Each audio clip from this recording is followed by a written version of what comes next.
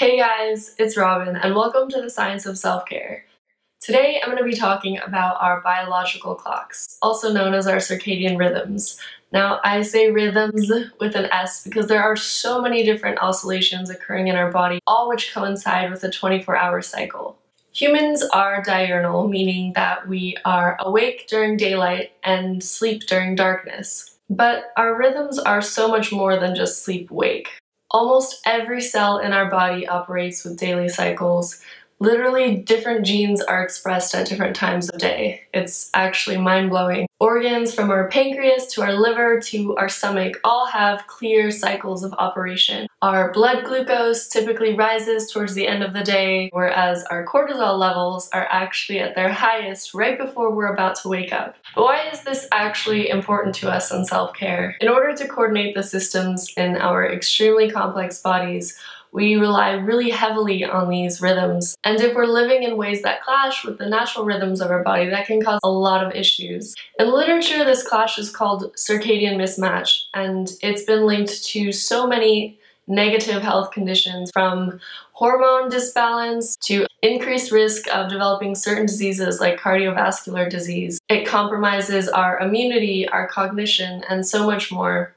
Now, I'm sure you don't need science to tell you that sleep is important, but I do think it's helpful to underline the extent to which every tissue in our body is influenced by these rhythms, and that working with our own natural body rhythms can actually be one of the best things we do for our health. The way we metabolize glucose, for example, is different during daylight hours and during times when we're meant to be sleeping. Eating a really big meal in the middle of the night is not the optimal time for your body to be processing food. Studies of night shift workers or graveyard shift workers show that their risk of metabolic disease and cardiovascular disease is greatly increased as compared to people who follow normal daylight working shifts, even when receiving the same amount of sleep.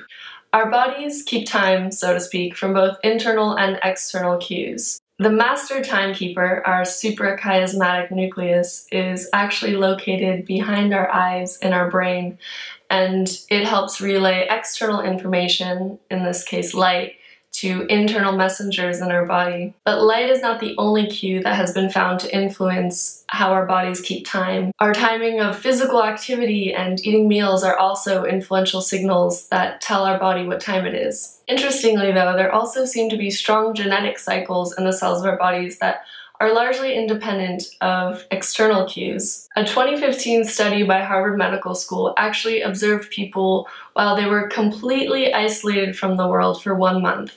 What this study did was use artificial light cues to recreate a week that consisted of 6 days of 28-hour days.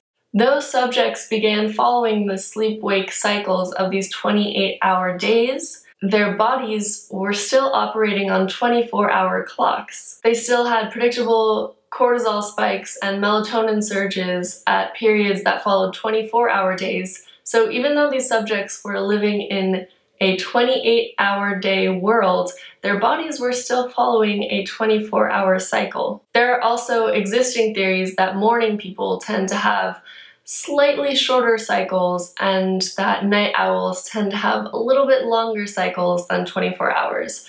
Though the research on this is not conclusive, there is an interesting study that looked at fibroblasts were taken out and studied in the lab, and the cycles of these cells actually match the humans that they came from. So although we don't completely understand the interaction between internal and external cues for our biological clocks, there are clear rhythms that heavily dictate how our body functions at different times of day and night.